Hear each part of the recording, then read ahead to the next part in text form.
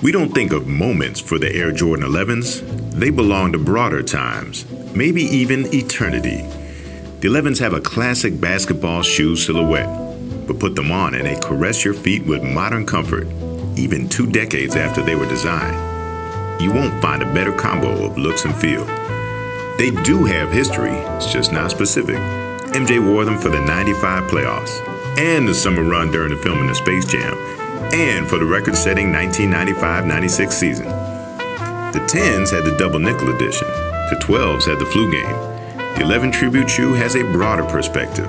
72 and 10, baby. It reflects a season's worth of work. It's a mark that stood for 20 years. The 11 standard of excellence goes on and on. It's why they're re-released again and again. Its biggest competition might be its own self.